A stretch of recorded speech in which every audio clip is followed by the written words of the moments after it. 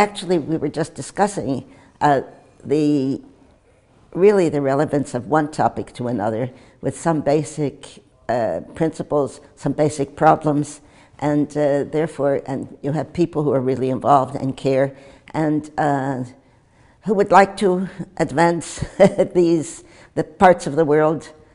where there are problems, and also science and technology, where science and technology can be used in order to further the conditions of all parts of the world, people in different places in the world. I think it also brings together people who have some concern and interest, and also it's a very pleasant exchange of information and knowledge among peers, among people who care, and therefore I think that it's of great benefit to have this sort of a meeting, in addition to very specific professional conferences.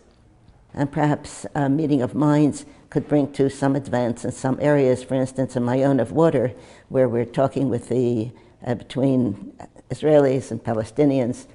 Jordanian isn't here this time, but we have great understanding, and we then get together more. We have the same views, and perhaps maybe could help a little bit in